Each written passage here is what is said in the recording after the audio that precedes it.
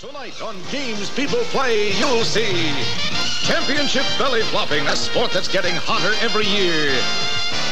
A special billiard battle of the generations with James Coburn.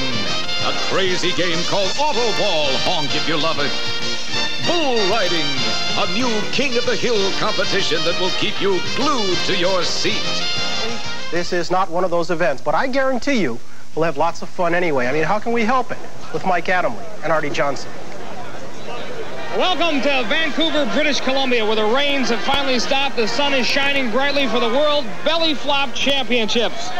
Hello again, everyone. I'm Mike Adamle, along with my partner, Artie Johnson, whose real genius goes beyond his comedic talent. Yes, Artie is one of the aficionados, the foremost authority on this bizarre phenomenon. Yes, I think that a lot of people have no idea of the historical background of this sport. It was brought into Romania by the Roman legions as one of the triumvirate of great things they brought into the world. The center line on the highway, mixing bowls, and, of course, the belly flop. The belly flop was initially used along the swimming beaches in Romania to drive the sturgeon away from the shores because they had been nibbling at the various and sundry divers and swimmers.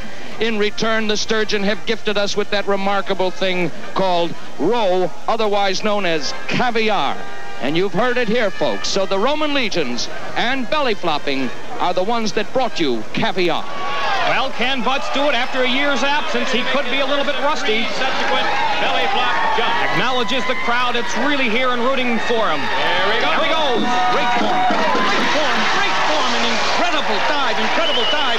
When you see this played back in slow motion, you will watch something very closely. Watch the way he hits the boards, gets the incredible altitude. Watch his mouth. Watch his mouth, Mike.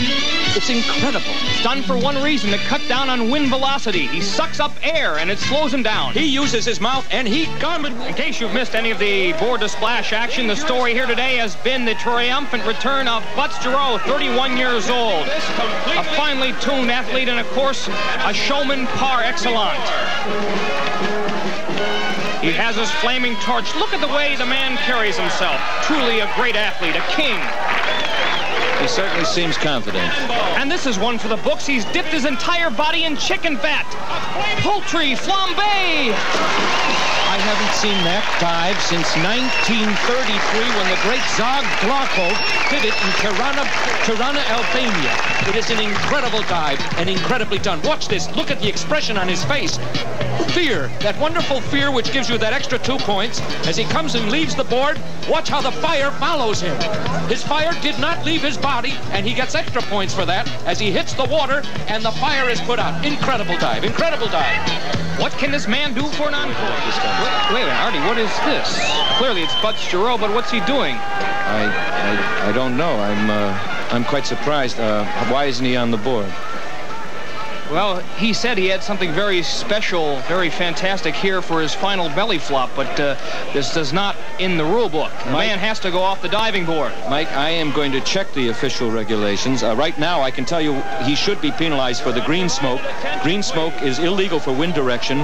Red smoke is allowed under the Congress rules. Well, as you check the rules, I will tell the fans that Butts Giraud has employed a hydraulic cherry picker, and it appears that he's going to belly flop off of that some 20 feet in the air.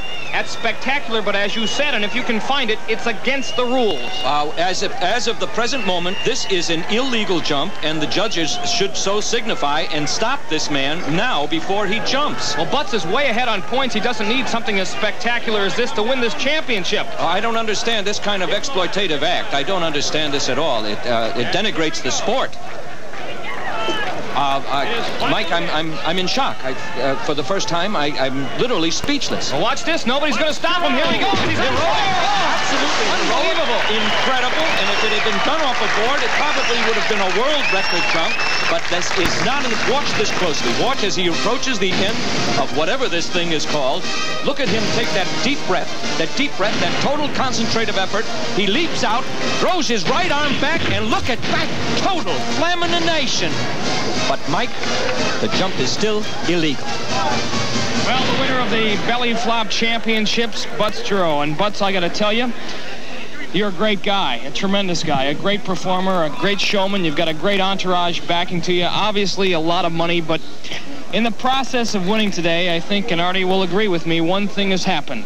The integrity of the sport has gone down the drain. You compromise the integrity of the sport. You're an expert showman, but this is a sport that has its roots in Romania, and I am going to have to write a letter of complaint to the International Congress. I think that you've turned this into a carnival and a mockery. A charade. As a matter of fact, you didn't even jump off the board on the last compulsory dive. A lot of us will complain about it, but we leave you with that. Congratulations. We hope your triumph is... Artie, let's go. I've had enough. I have. I hope his wife has too. An official protest has been filed with the World Belly Flopping Congress in Constanta, Romania.